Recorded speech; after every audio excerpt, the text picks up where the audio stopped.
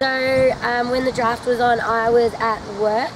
I was in a classroom with about 100 kids and about 15 staff or so, and yeah, so we sat in the classroom for about an hour before it all happened. To be finally named as an AFL player is more than a dream, because I guess I never ever thought that it would be possible for women to be AFL players, and now it's finally here. I'm elated. Yeah, still on cloud 9. Yeah, so we've got 5 of us at Carlton, which is pretty exciting.